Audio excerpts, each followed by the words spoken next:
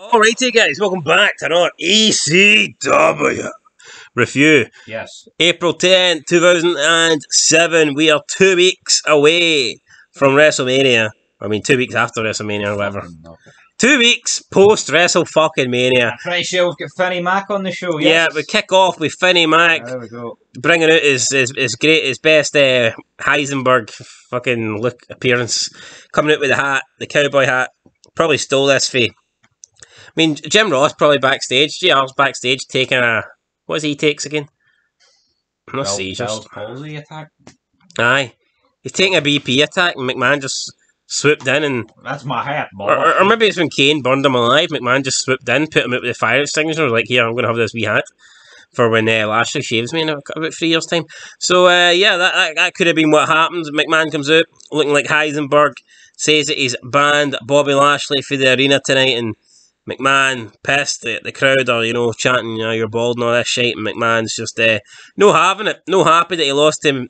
His Umaga lost to Trump's Lashley at the pay-per-view, and McMahon claims that he's going to make Bobby Lashley's life a living hell, and he makes a match for the pay-per-view for Backlash. It's going to be a 3-on-1 handicap match for the ECW Championship. It's going to be McMahon, Shane McMahon, and Umaga versus Bobby Lashley. I mean, how the hell can Bobby Lashley overcome those numbers? Unless he gets Donny T. I mean, well, technically, Lashley Umaga is pretty 50-50.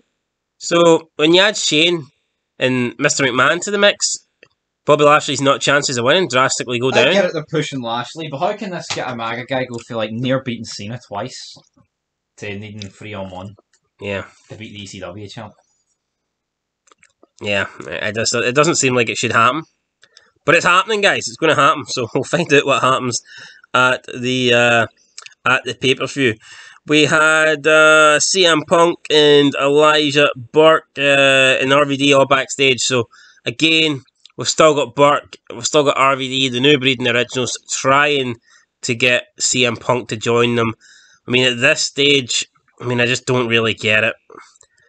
I mean, yeah, CM Punk's going to be the next big fit, but why are they so desperate for him to join? I can kind of understand why the New Breed want him to join, because they're heels, and it's like, oh, come on. We need the strength in our number. To me, it doesn't really make sense why the Originals want Punk to join them when he's not an original. I know.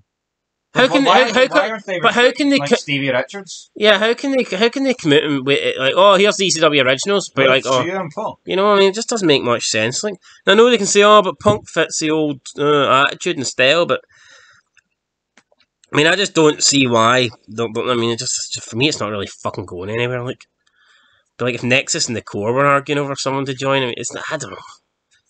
I'm trying to think of groups that have been arguing for someone to join. Yeah, I don't know. It's like different McMahon and Flair trying to get Austin to join their brand, because that's their brand, and they're thinking, fuck, Austin's a star, we need him. We need him. But it doesn't really make much sense to me why both RVD and Elijah Burke are basically... Aye, but I guess from their point of view, if it was just a New Breed wanting Punk, then there would be no like conflict of interests, and Punk would just be turning down one group to be a loner, so... Which he is. Yeah, I know. Anyway... Up next, with Tommy Dreamer taking on Kevin Thorne, and Kevin Thorne defeats Tommy Dreamer in 3-15. Should have went an extra second and we would have got the magical 3-16. I feel like these guys have faced each other. These guys have probably faced each other about 6 times. With a much smaller roster you're going to get. And every match has been fucking forgettable. Yeah. I'm not going to say they've been pit. Wait a while, actually. Was Kevin Thorne not the one who beat him that time they did the schoolboy roll-up? Was that Kevin Thorne or was that Striker? No, Striker was the referee. That was Kevin Thorne.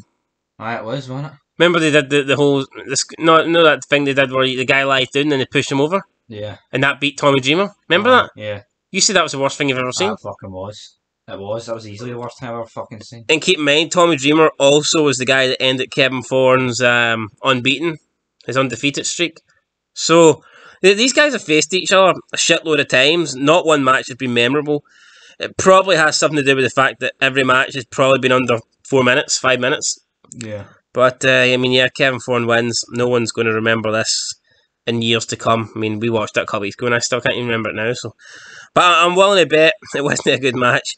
We also had CM Punk taking on Stevie Richards, a repeat of last week, and CM Punk beat Stevie Richards in even quicker fashion this time. So, I don't really know what they're trying to get at here. I'll show you. You'll see. Punk wins the majority of his matches, and Stevie Richards loses. I want to say almost every single fucking one. So when these two take each other on, I mean, what do you expect to happen? You know, to me, this is a fucking no-brainer. With Extreme Expose, and finally, at least something happens this time. SNITSKY comes out to interrupt their dance. They then go to the backstage as well, or before that they were backstage in the mirror, you know, getting ready and all that, and then SNITSKY approaches them from the back, and I mean, I don't know if SNITSKY was on, like, standing on something, or if they were crouching, but he fucking towered over them, like. He did. Now, I know he's a big guy, and they're 3 women, I get that, but I don't know if it's the way they shot it or the angle. But, I mean, he looked like the Great Khali and they looked like Rey Mysterio. Yeah. Don't know if that's what they were looking for. But anyway, I mean, I guess, at least that's something. I don't mind Extreme Expose when, like, something's actually happening, but see when it's just them coming out and dancing, it's like, and where's Bald Mahoney? We've not really, we've seen, he's had the odd fucking beat-down job match, but see after that Extreme Strip Poker thing, I think. He's done fuck all. He appeared with the originals once, and then I think they just kicked them out. Maybe they couldn't get one whoever wasn't there to show up. I don't know. I mean, I just think. Wait, he was at that time. Was he not the 5 in the ring? Aye. And McMahon came out and Exactly. So that's what I'm saying. Yeah. He was there the odd time with him. I don't know. 1 week he's an original. 1 week he's just a meth head. No. EC dub. EC. Anyway, move on to the main event, and it is RVD versus Marcus Corvon. Corvon with Elijah Burke. RVD with Sabu. Corvon defeats RVD due to outside interference. At the end, CM Punk comes out. Looks as if he's checking on Corvon. It looks as if he's checking on RVD and Sabu, who are at ringside, and I think Sabu has been battered at this stage. Yep. And then he climbs into the ring, and he looks like he's about to fight Corvon and Burke, but then he celebrates with them, and it looks like he apparently has joined the New Breed. And that's how this ECW from the Dunkin' Donuts Centre ends. Well, weird arena. And this... Well, that's where Paul Mahoney is. He's getting some donuts. Was it Scott Steiner? Dunkin' Donuts. But yeah, I mean, this... Son of a bitch. I mean, this was definitely a step down on last week's. This wasn't the greatest show you'll ever see. Yeah, I didn't enjoy this one. I can't really... I like to drag out these reviews a bit, but there's not a lot you can say about this. I mean, I had McMahon, but that's about it. Where's Lashley? Well, he's barred for the arena. Oh, so he's going to listen to McMahon, you know what I mean? Like, could that not have caused a bit of... Yeah, if McMahon barred Austin, if McMahon had barred Austin from the arena, Austin would have been... Would he have just tucked his tail between his legs and went and pissed on a lamppost? I don't think he would have. I'm going to give it a 4. For me, it was underwhelming. I'll give it a 3. I thought it was pish. Oh, well, fair enough. 3.5 then, the overall rating for this week's ECW. Hopefully next week's is better. Tell you what, guys, see once Lashley goes, I'm not saying Lashley's great, but see once he goes, McMahon goes, then, like, Sabu, Sandman, Van Dam, they all leave about the same time. Oh, hell no. Oh, my brother, testify. I think it's time to move on to EV 2.0. Anyway, till next time. EV 2. Goodbye. Peace.